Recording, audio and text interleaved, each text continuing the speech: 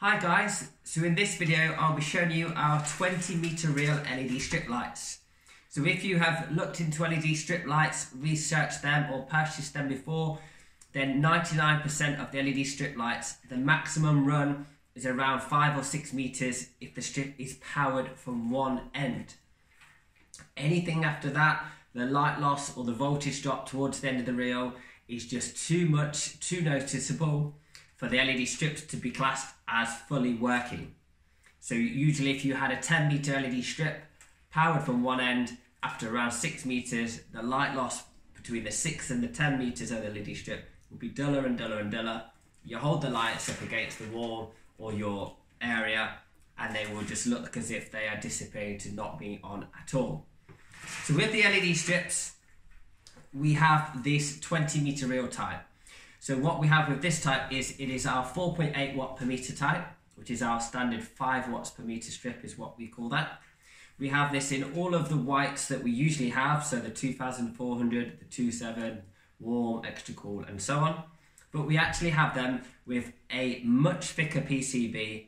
They are 24 volts instead of 12 volts. And you can run up to 20 meters powered from one end with only around a 20% light loss towards the very end of the 20 meters. So that is the worst case scenario.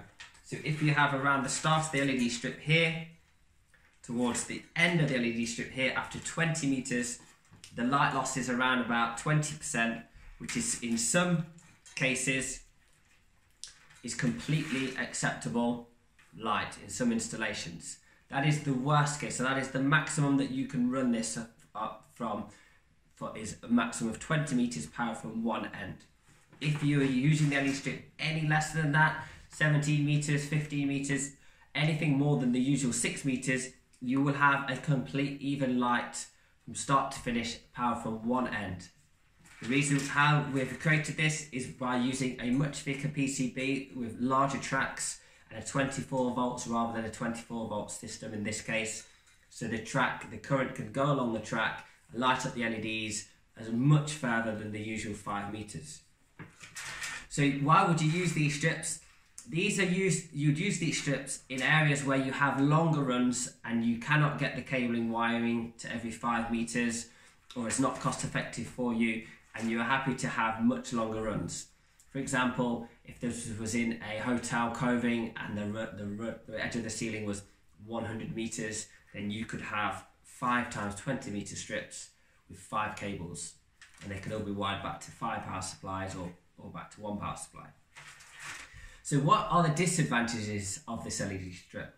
Well, for smaller areas, which is probably why you wouldn't be using this in the smaller areas anyway, is the cut points are now every 100 millimeters rather than the usual 50 millimeters. So if you're going close up to a corner and bending around the corner, cutting and soldering the LED strip, you may have to go back to the nearest 100 mil or go even longer to the next 100 mil rather than the 50 mil. So that is probably the only negative with this LED strip compared to the usual strip that has the 50 mil cut points. So this is a great strip for longer runs. Give us a call on 0116 2799 083. Check out InStyleLED.co.uk. Comment away and I will answer as many questions as I can.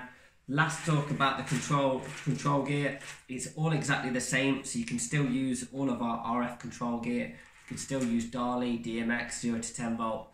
You can still cut and make the LED strips to lamps for you. So for example, if you had a 7-meter strip and then a corner and then a 2-meter strip and then a corner and then a 3-meter strip and then you needed a 2 meter of cable and then at the end of that you needed a 1-meter strip, we can make all of that strip for you and provide you with one strip with all of the lamps, all of the cut points, all of the corners, all of the extended cables, all ready to go for you next day delivery. So send over any plans, send over any drawings, send an email to sales@InStyleLED.co.uk, any inquiries and we can help you out. So thank you very much for watching.